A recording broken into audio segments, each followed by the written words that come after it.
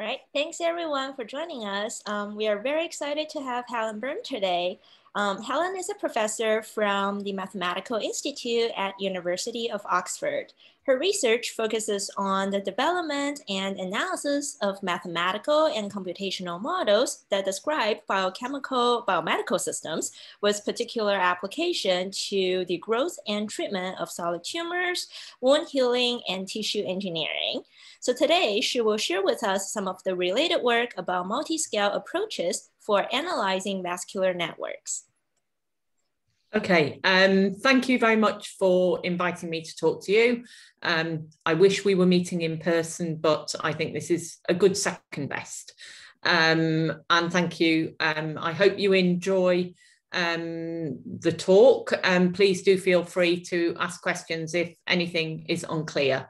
And please do tell me, because I'm conscious that it's your lunchtime, you can give me a 5-minute warning as necessary, so I won't be offended. So what I want to talk to you about today is just really going to be a whistle-stop tour through work that I've been involved with over the last probably 25 years. And just to give you a flavour really of the different mathematical approaches that we use in mathematical biology and how the tools that we use have really evolved during that period, in many ways guided by the increasing availability of really beautiful biological data. But just before I begin, I guess probably should talk a little bit about angiogenesis in particular, because that will, I think, be the main focus of today's talk. So angiogenesis is basically the process by which new blood vessels form from pre-existing vessels. Now that can happen in wound healing. It's a hallmark of tumours where if they outstrip the nutrient that's supplied by the host vessels, they will secrete different growth factors or angiogenic factors that will diffuse through the surrounding tissue. When they come into contact with neighbouring blood vessels, they will stimulate the endothelial cells that line those blood vessels to form sprouts, as you can see here. The endothelial cells will also proliferate and migrate by chemotaxis towards the source of the diffusible angiogenic factors. As they grow, you'll find that capillary sprouts will fuse together, or anastomose, and that will form a connected loop through which blood can flow. And in that way, you can increase the supply of oxygen to whatever tissue it is. So as I've said, angiogenesis is a hallmark of very many different biological processes. In tumours, it's undesirable. We can also see it happening in the retina, and I guess also in wound healing where it's nicely regulated.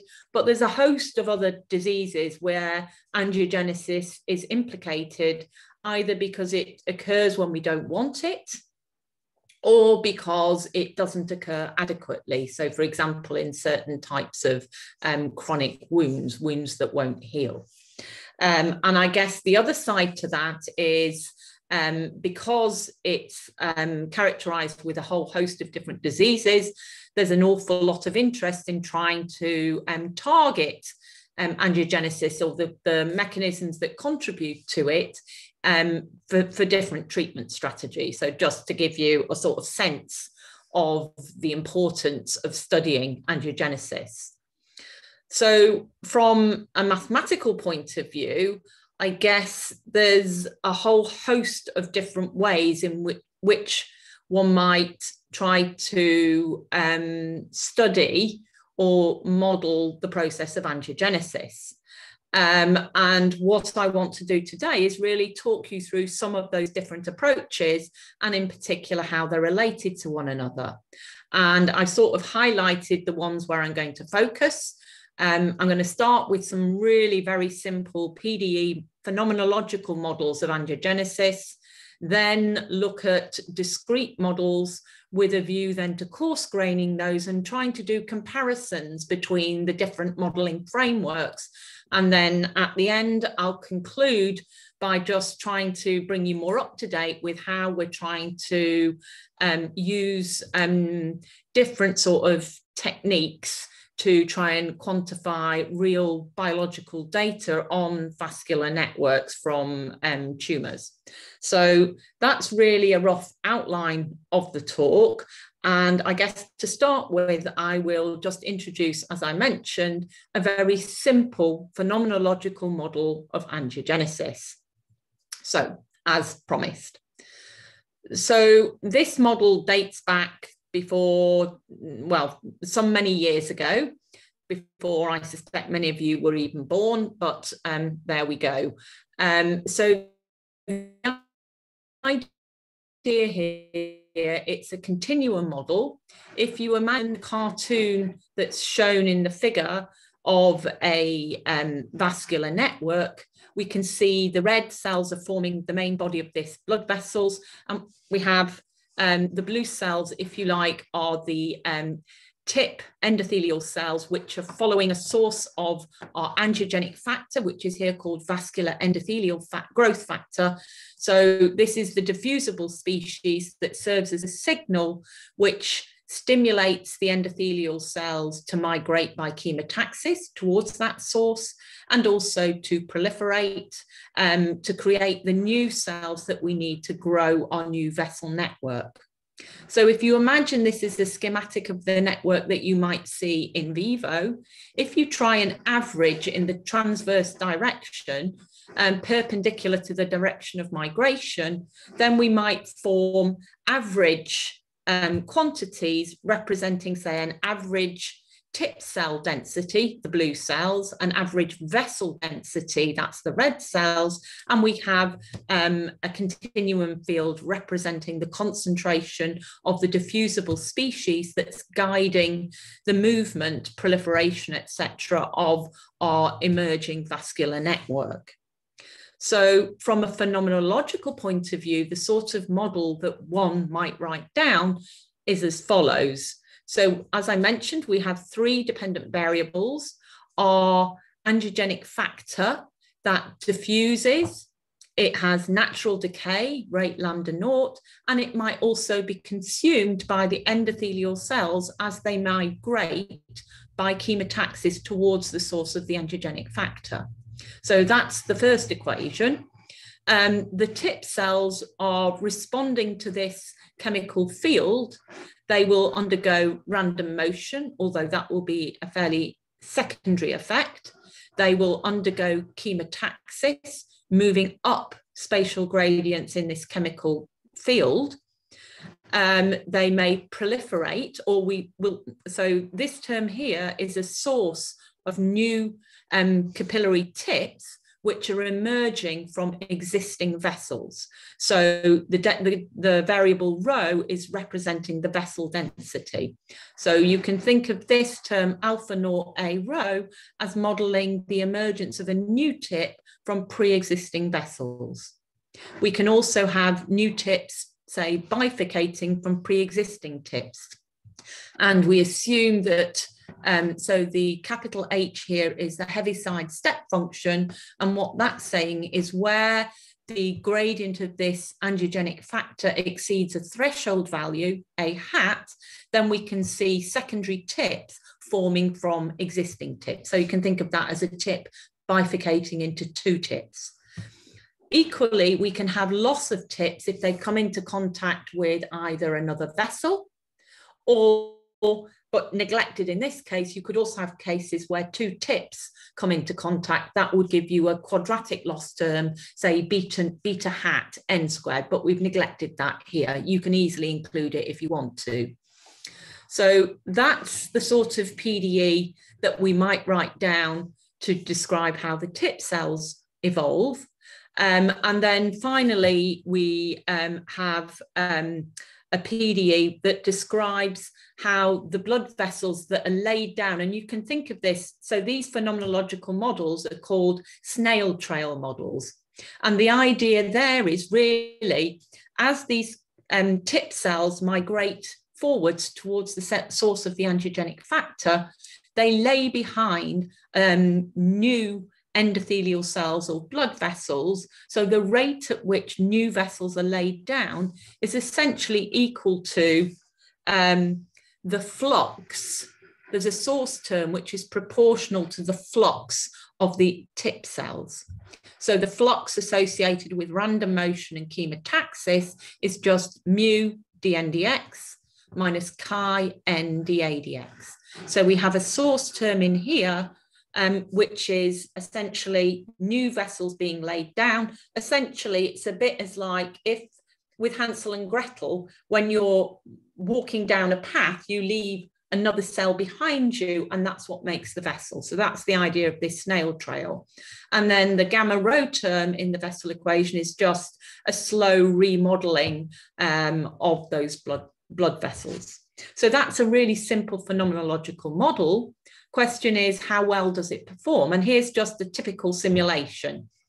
So what we see, so time runs from, sorry, I don't know why that keeps happening, from top left through 1, 2, 3, as the numbers indicate.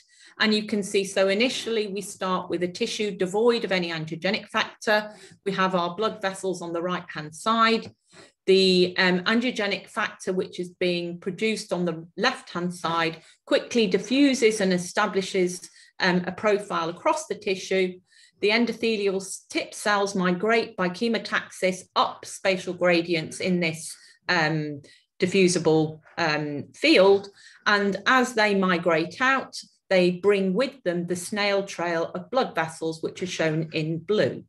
So you can see how very quickly the profile of the angiogenic factor settles to what looks almost like a steady state. It doesn't change very much, but you can see this tip of or this profile of endothelial, red endothelial cells migrating in response to that field across towards the source of the angiogenic factor. Sorry, this was, I went too far. That was, so if we have a case of successful angiogenesis, you can see that as the tip cells migrate out, then they bring a snail trail of new blood vessels behind them. So this would be an example where the number of tip cells increases as they migrate towards the source of the angiogenic factor, and we see a clear profile of blood vessels coming behind. So this would be an example of successful angiogenesis. And again, we can manipulate the parameters, and you can, if in one particular case here, if we increase the rate at which that angiogenic factor decays, so it's hardly discernible, but the gradient, particularly here, is much lower. And what you can see is that, so this is the same time scale. The endothelial tip cells do much less well. They actually aren't able to penetrate, and we have a much weaker response, and we would call this failed angiogenesis. So this is a very old, very simple model. I think in the interest of time, I'm going to skip through. It's possible, if you want, to do some analysis and to kind of deduce results about the dynamics of the behaviour. So, for example, you can see in these profiles, there's a maximum in the tip cells. You can also see a maximum in the vessel density, and you can prove things about the way in which the solutions evolve. For example, that the front of new tip cells accelerates, etc. If you're interested, then please go and look in the paper from 1995. Hopefully the reference is on the earlier slide and should be at the end of the talk. But I think in the interest of time, I will just move on. So the point for introducing the simple phenomenological model was really so that you could understand how a simple model behaves and how it might capture some of the essence of what we see in angiogenesis. And really, I wanted to show you that so that then we can compare it with a 2D discrete model. So as I said, the 1D model was just developed completely sort of from first principles. Back in those days, we didn't do so much discrete models. Even solving PDEs was sometimes a bit of a challenge. So now we obviously have much better computers and we can do much more discrete types of stochastic models. So a natural question then is to ask, how well does this phenomenological model perform if we compare it with a 2D discrete type of model? And so that's what we'll talk about next. So the idea here is we have a 2D domain, a regular lattice, and we impose some chemical field. So that's like our angiogenic factor. That will vary with position. In fact, it will just be a linear profile of X. And we have our endothelial cells situated on this lattice. They will perform a biased random walk. So with a certain probability, they will move from a lattice site, say XY, they can move north, south, east, and west. And the probabilities with which they move in each of those directions is a combination of random motion, but also the biased random walk is detecting, so the cells will sense the difference between the concentration of the chemoattractant at the site that they want to jump to and how that differs from the other site. So you can build, you can determine what the probabilities for movement to each of the adjacent sites in this von Neumann neighborhood, I guess. You compute the probabilities, and in that way, we can sort of evolve the positions of our tip cells on each step of or iteration of our agent-based model. So we use this biased random walk to determine the way in which the endothelial tip cells at the front of a capillary sprout, so the blue cells here, if you like, how they move on this lattice. And as they move, then obviously different events can happen. So things that can happen is this tip cell might branch into two, and there's a certain probability that that can happen. A tip cell may come into contact with another vessel, a sprout, and form an anastomosis. So then you might see a loop, or two tips might come together. So we can update the model, check whether or not these events are happening, and update the network in such a way. And if you're interested, there's a reference there for you which has got more details. So if we implement those rules, then typical sorts of networks that we can get are, a typical network is shown in these series of snapshots. So as I mentioned, so the network is moving from left to right in this case. We are imposing a linear chemoattractant field, and we seed a number of sprouts on the right-hand side, on the left-hand side at t=0, and we just see how it evolves over time. And this is one such realization. Obviously, and you can see how over time the network is remodeling. We see different loops forming, and you can see how the shape of the network is changing over time. Now, we can, obviously, if we average over multiple realizations, then we can generate sort of maps as shown, well, in particular shown on the two top panels here. So the panel on the left-hand side is showing you the average tip cell distribution at a particular time point averaged over 1,000 realizations. And the panel on the right-hand side is showing you the blood vessels that are generated behind those migrating tip cells. And at the bottom, what we've done is show you sort of analogous simulation results from our deterministic snail-trail PDE model, the phenomenological model that I mentioned before. And I hope you can see that there's good agreement in the distributions of the tip cells. However, what's happening with the vessel density, there seems to be a bit of a discrepancy.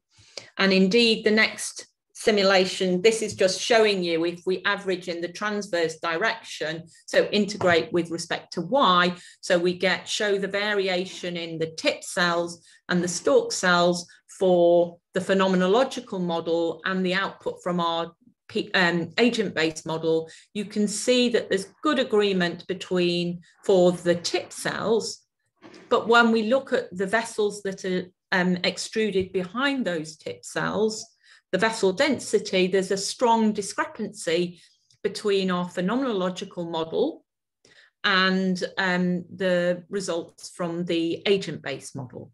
Okay, so the continuum model is underestimating what the true vessel density from the ABM is generating.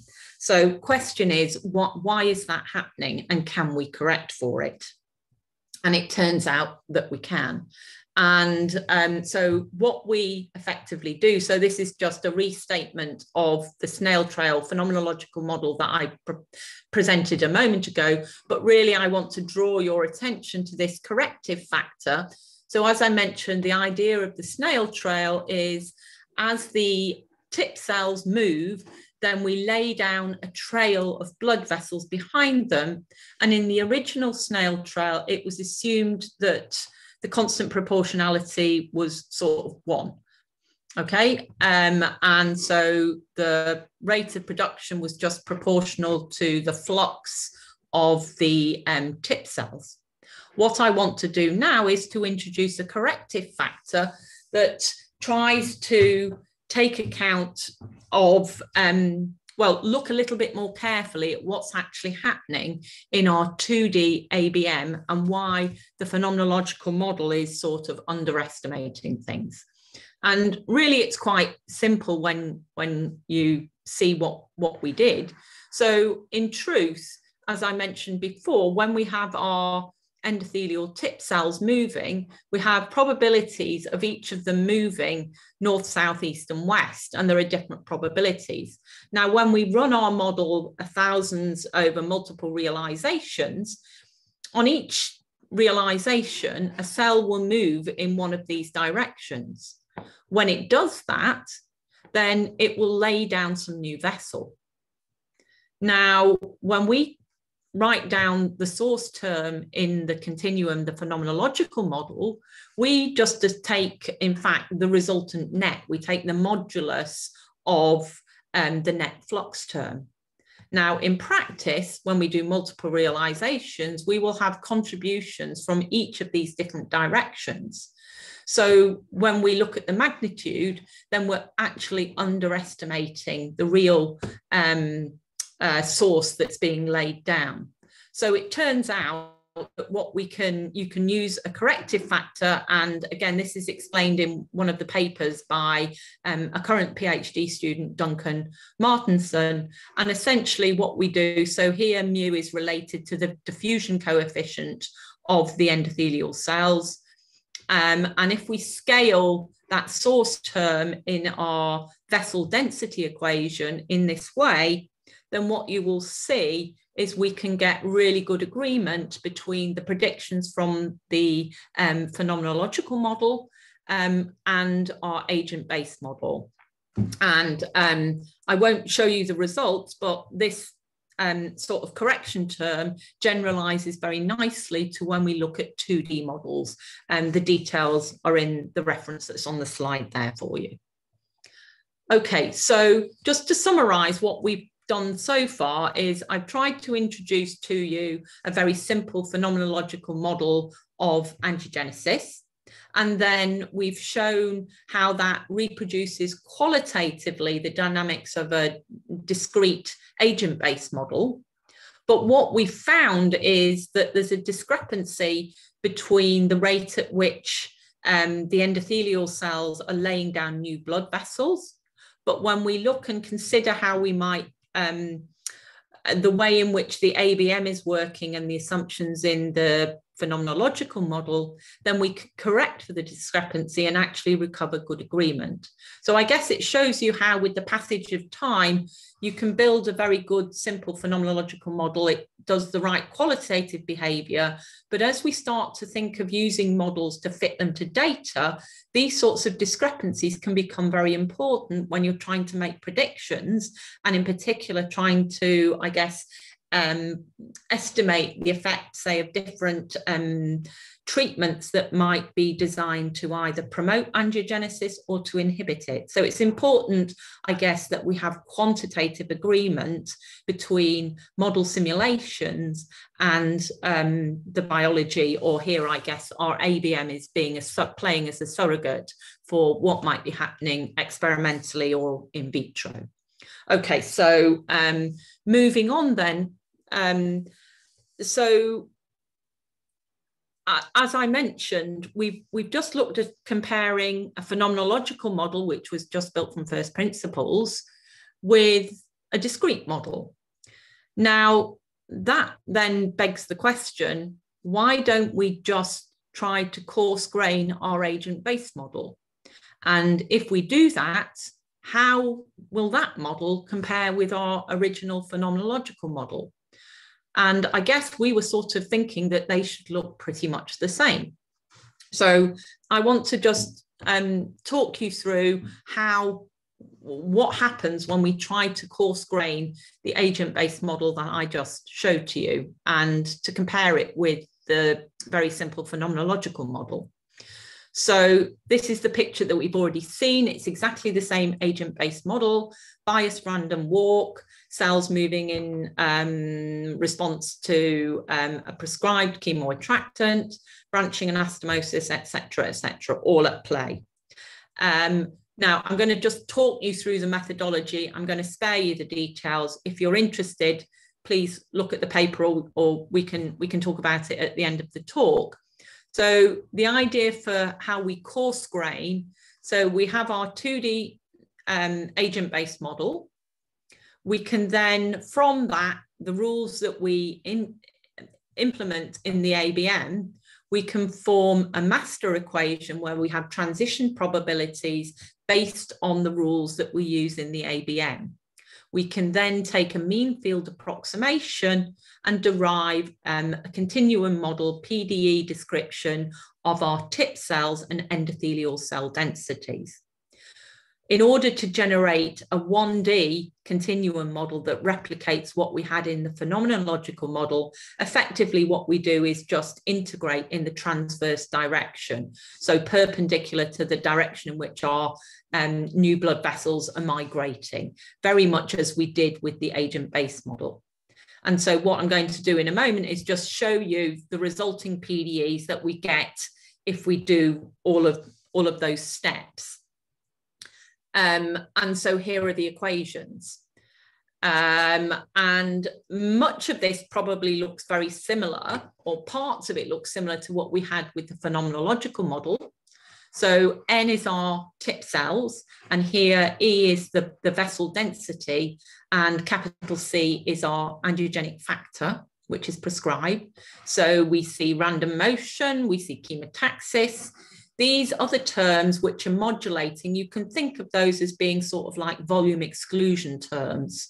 So it's saying that if a lattice site is occupied by another cell, then there's a sort of, it's difficult for it to move in there. So that those sorts of AN and AE terms are depending on whether we account for volume exclusion when our cells, our tip cells are migrating.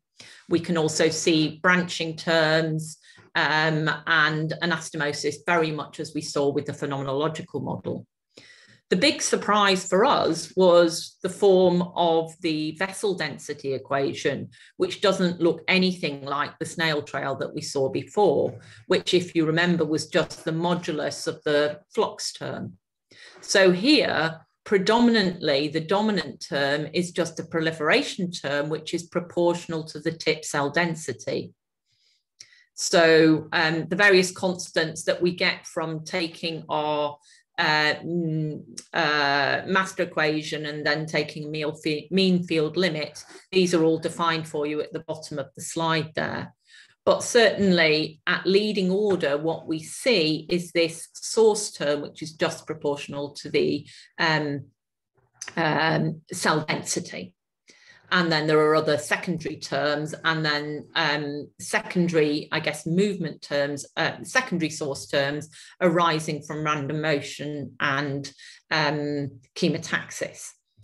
And I guess, so this was quite surprising, and we were sure that we'd done something wrong, but indeed it is correct. And I guess sort of as one sanity check, what we're showing here is just some simulation results where we've taken the phenomenological PDE model and the snail-trail PDE model and the PDE equations that I've just shown you. And you can see that there's pretty good agreement between these two. And this was very, very surprising. Now, I should say this is only for certain parameter regimes. So there's a question of how is it that two sets of PDEs that look so, so different, how can they possibly give you such beautifully nice agreement when we try to solve them? And it turns out that if we look at the choice of parameter values that we were using, which correspond to a situation, I don't want you to read this too carefully, really just listen to the basic principles. And then if you're interested, you can go to the papers for the details. So if we consider a parameter regime in which cell movement is dominated by chemotaxis, and in which the vessels branch at a very low rate, then that corresponds to a certain asymptotic regime. So diffusion is subdominant to chemotaxis. So that would mean if we look at this ratio here, this will be a small parameter, and the ratio of, I think, branching to proliferation, can't remember the details, this is another small parameter. If we make these assumptions in our governing equations, then it turns out that the snail-trail phenomenological PDE model and our coarse-grained master equation mean field limit, we can make these assumptions and rescale them in terms of these small parameters, and this is what we arrive at. So U is a rescaled tip cell density, W is the vessels. So if you look at, say, first of all, look at the equation for W, that's the vessel density, you'll see that at leading order, we have dW by dTau is U, modulus of U, right? Likewise, over on the right-hand side, it turns out that we need to do a little bit more work.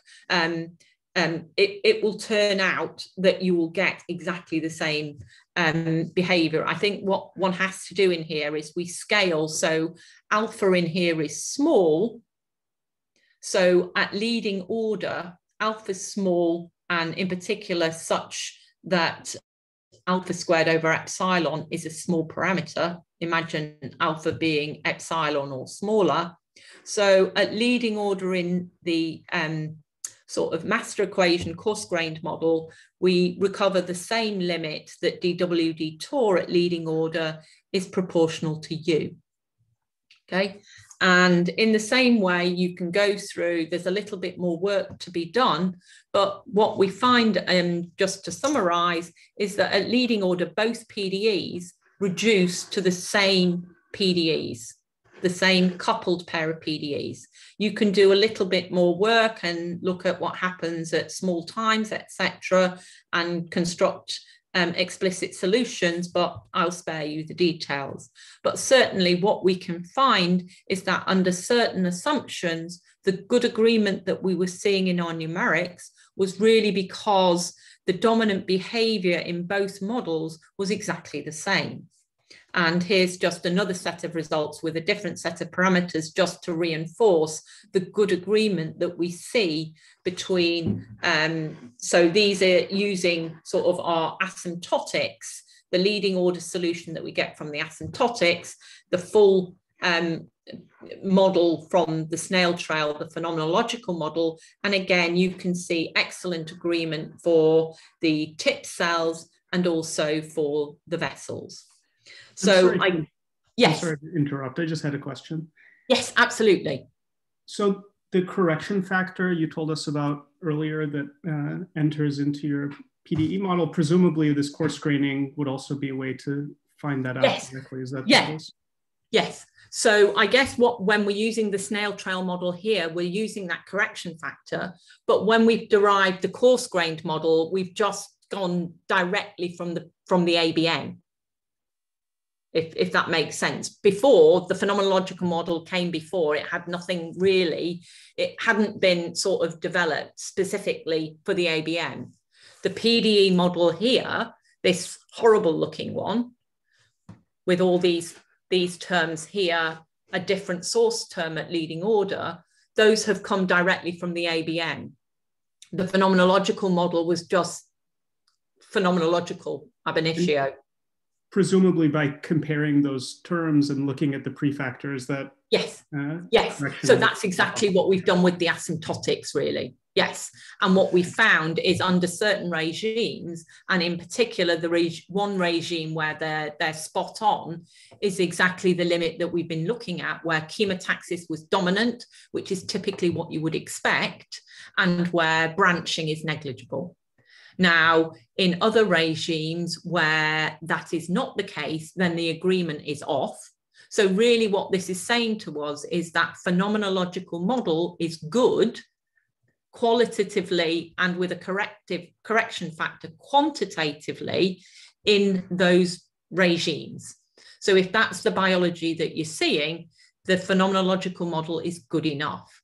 If you're in a situation where branching is very important, maybe chemotaxis is being inhibited, then it might not be so good. Does that make sense? Good, thank you. And thank you for asking. I'd rather that you ask and understand. Brill. Right, how am I doing for time? Okay, so blah, blah, blah. So I guess to summarize, and I've already sort of mentioned this, the point of this exercise was to show you, one, how we are now in a position to use the ABM to generate a new set of PDEs inspired more carefully or closely by the agent-based models. At first inspection, the resulting PDEs look wholly different from the phenomenological models, and yet we see good agreement between the numerical simulations. When we actually look in certain parameter regimes, we can sort of systematically show why we see this good agreement, that the dominant balances in both models are actually the same at leading order. And again, if you'd like, the details are explained much better than I've just done. Really, I've just tried to give you a flavour in the reference at the bottom of the slide there. So I guess I'll now move to the last bit of the talk. And really, this is, I guess, starting to grapple more with experimental data. But as a first step, really using synthetic networks to try to understand what we can learn. So in order to get started, I guess a slight change of emphasis. If you think about these vessel networks that we've been simulating, they have a lot of structure. We see loops through which blood can flow. We see capillary tips. And people have analysed or extracted characterised vessel networks using a variety of statistical metrics. For example, average vessel length or segment length, number of tips, etc., etc. But they're all sort of scalar quantities, and they don't really say anything very much about the structure or topology of the networks. So what we wanted to do was try to see whether or not, if we can characterize the topology of the network, whether that how informative that might be, and how the topology, whether if you give me a network, I can characterize its topology and learn something about what mechanisms are driving the formation of that network. So that's sort of our goal with this work. So in order to kind of explain what we've done, I've just a very quick introduction to persistent homology and barcodes. So the very simple idea here is, imagine you have a point cloud, so all of these dots on a 2D plane. What we can do in order, so the naked eye will see, roughly speaking, 2 loops, one larger than the other in that data. What we can do is on each of the dots in our point cloud, you can put a little ball, you can inflate the radius of that ball, and obviously as the radius increases in size, so you can think of the horizontal axis here as being the radius of the ball centered on each dot. So as the radius increases, eventually some of these disks are going to overlap. When a disk overlaps, then we say, so these 2 components fuse together, and we have one connected component rather than 2 isolated components. And as we increase the radius further, then you will see more of these components fusing together. And when a component fuses with another, that bar ends, and you can see it will join with another bar, right? Now, eventually, over time, what you'll see happening as we increase the size of the balls centered on each point, you'll see loops forming. So here, the radius, all of these disks are overlapping, and so you see the emergence of a loop.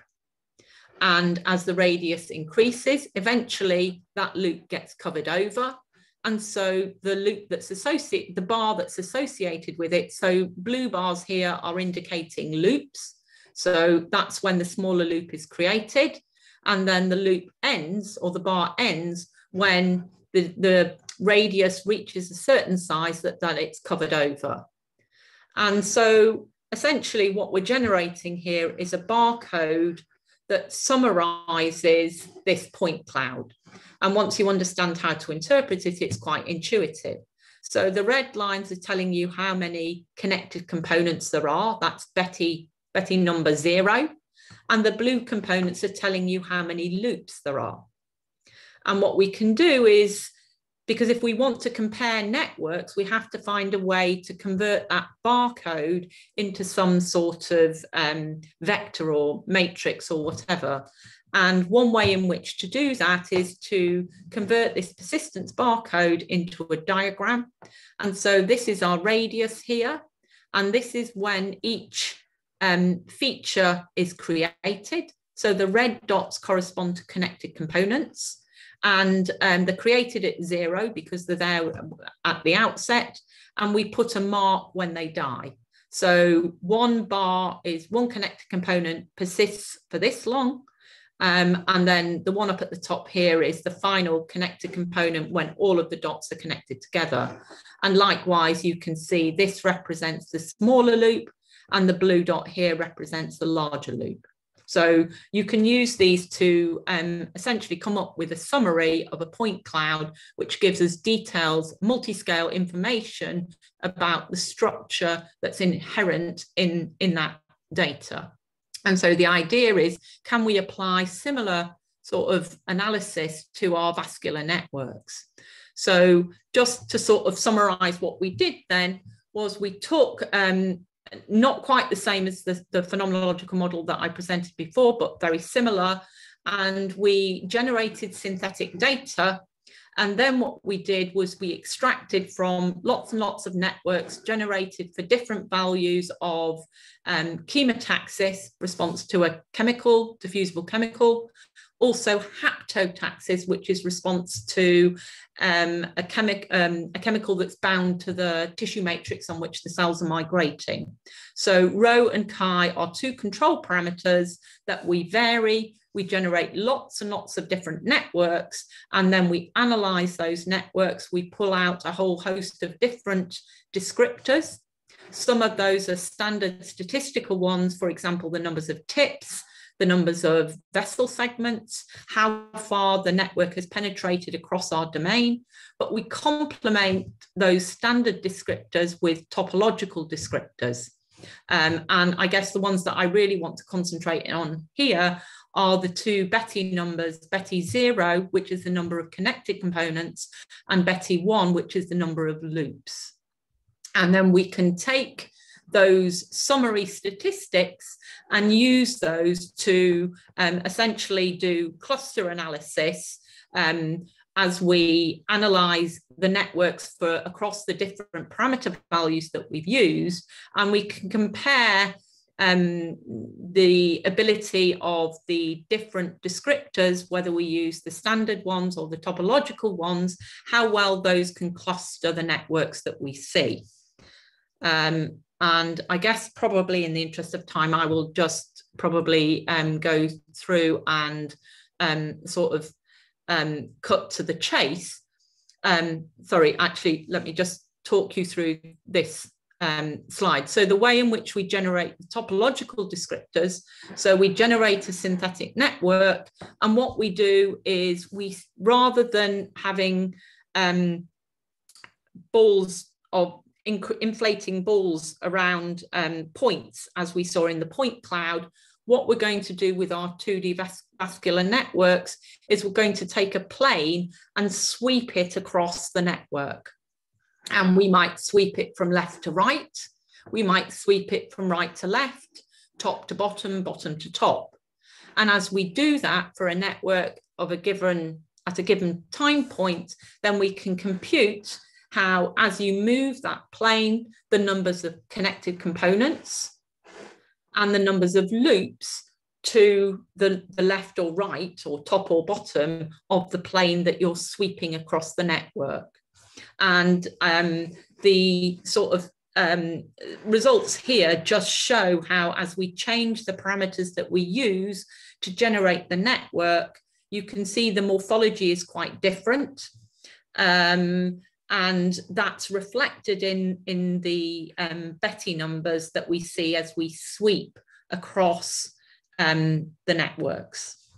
So if we take all of that data, and we did a lot of computations comparing the standard descriptors, the topological descriptors, blah, blah, blah. And what we found, just sort of cutting to the chase, is no single descriptor vector was able to cluster the simulated data into distinct groups that we could sort of interpret biologically. So the synthetic networks that we generated differed in these two parameters: the strength, the sensitivity to haptotaxis, and the chemotaxis sensitivity.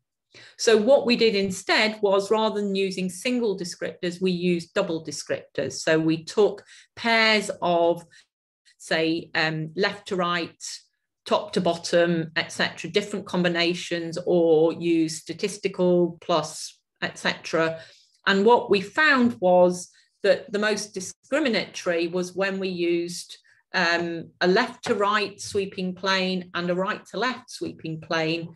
And then we found that we could partition the data into 5 different clusters according to the values, and those sort of aligned very well with the parameter values that we used to generate those networks. And hopefully coming up here, just to sort of make that a little bit more real, is just a principal component analysis, sort of doing a projection of the topological descriptors that we use that show you how those synthetic data cluster into different groups. So that corresponds to the parameter values that we use. So you can see that we are indeed able quite nicely to cluster the data based on the topological structure of the networks, and that seems to map very nicely onto the parameter values that we use to generate those networks.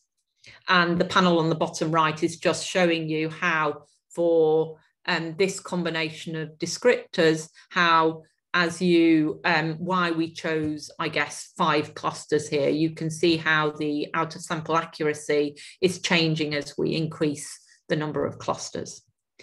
And then this just gives you an idea of typical networks in each of those different groups. Now, just very finally, so we've also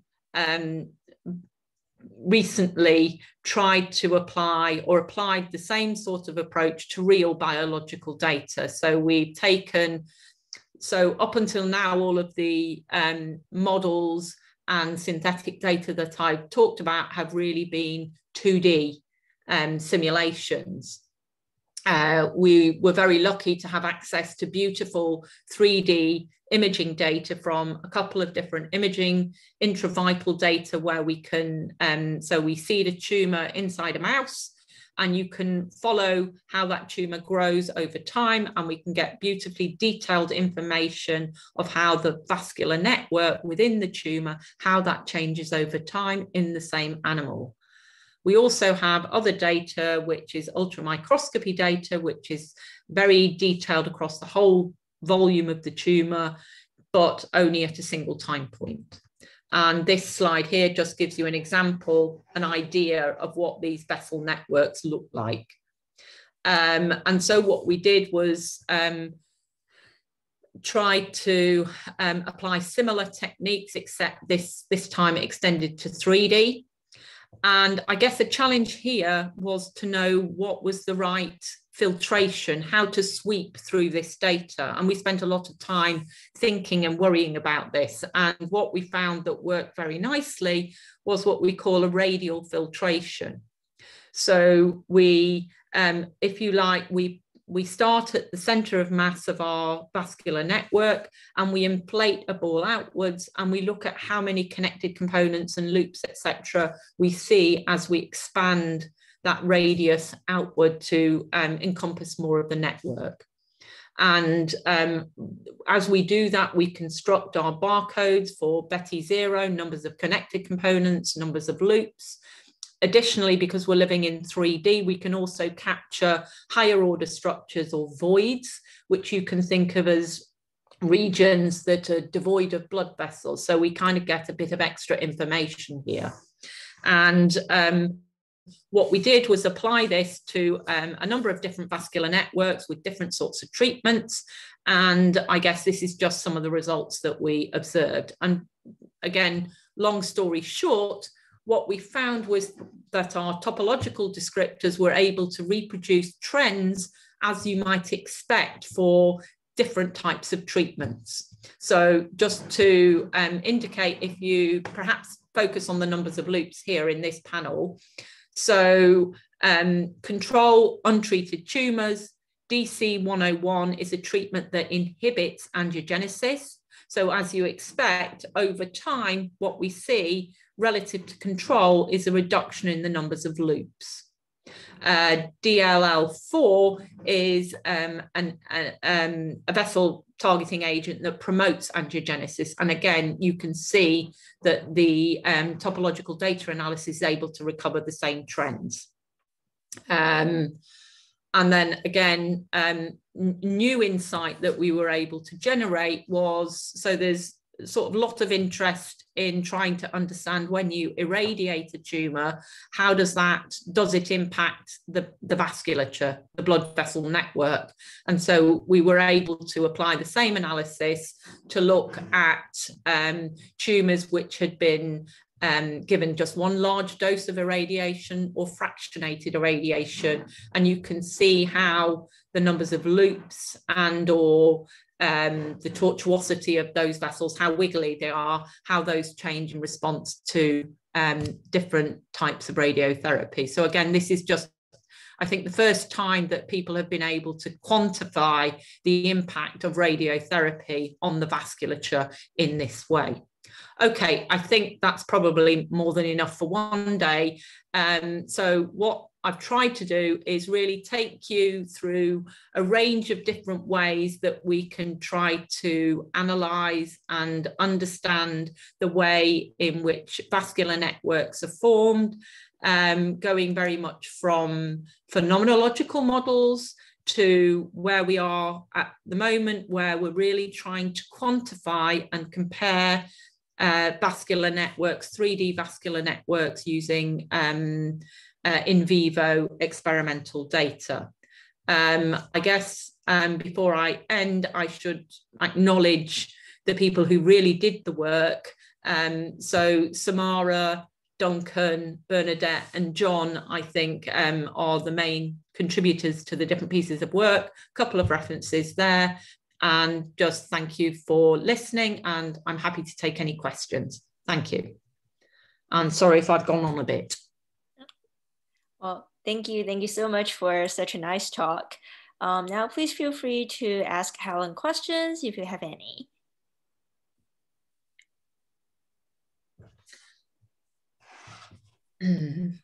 Sorry, I know that was quite a lot to take in. That's true. It was a very interesting presentation. I had one question I wanted to ask about. You mentioned, so in the beginning, you showed some examples of typical cases where you had either successful vascularization or failed vascularization. Yeah. Could you say a few words about the transition between those two and how the transition differs depending on whether you use this agent-based or coarse-grained or the original phenomenological model? So I must say that's not really something, I mean, if you go back and look at the phenomenological model, then the analysis, very simple analysis that we did, gives you a hint as to how different mechanisms contribute. So essentially that phenomenological model is useful in terms of essentially it reduces the system to a 1D hyperbolic PDE. And you can see various different processes wrapped up in those terms. And so what you can see is, for example, reducing chemotaxis or reducing, you can see the trade-offs between different mechanisms, how one would promote and how one, so this I think is useful in giving you that sort of qualitative insight. I haven't actually done a comparison, but it's a good question between that and say the ABM and the other PDE model. Haven't looked at that, but I think that's a good thing to do. And I guess in a sense, your question sort of highlights the pros and cons of different modelling approaches. So a very simple model can kind of make some of those relationships very transparent, just with some sort of like, I don't know, undergraduate maths. With the more sophisticated models, it's all a little bit more intricate. It's less transparent. So you have trade-offs with the different modelling approaches that you use, which in a sense is why it's actually nice, I think, to have multiple models of the same system. Thank you. Okay.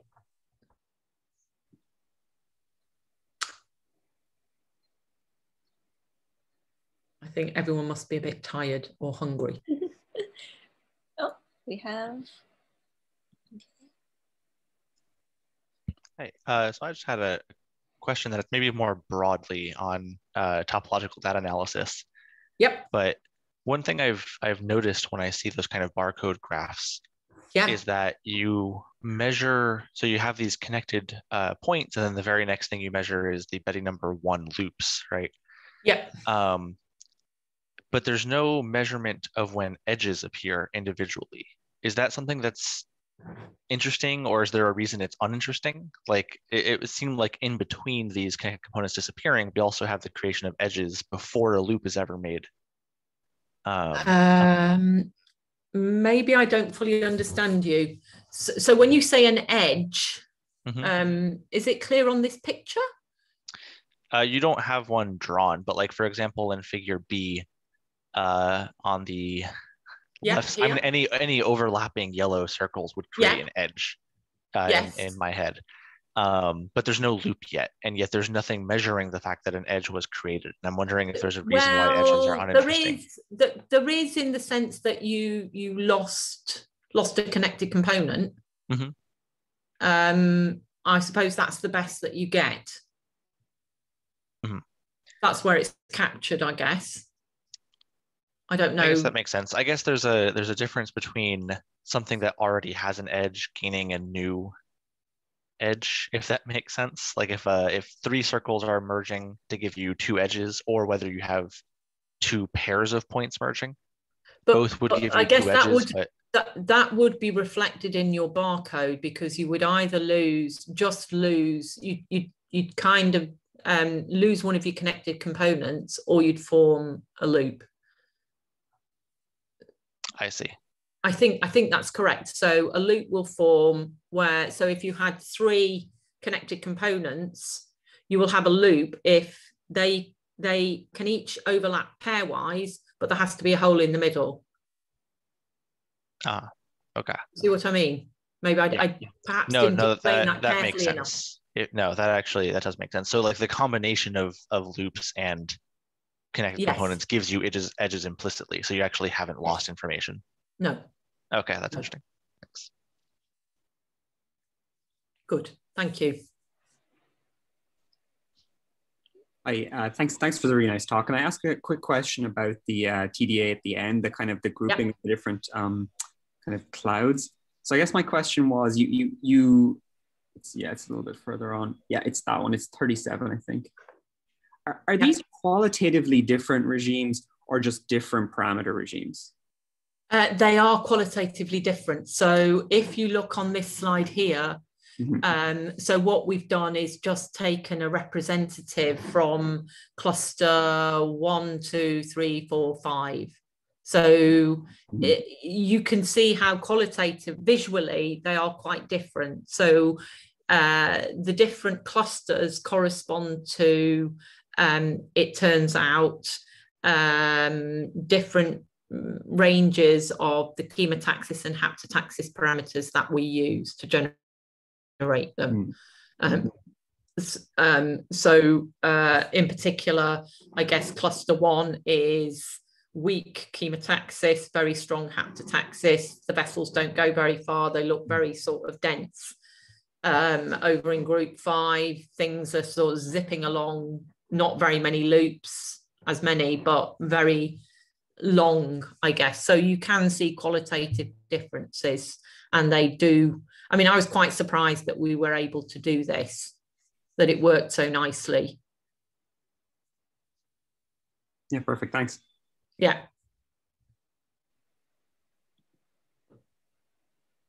Good. Do we have any other questions for Helen? All right, I guess we will just wrap up here for today. I'd like to thank our speaker, Helen, again, and everyone for participating. I will see you next time, and have a nice day, guys.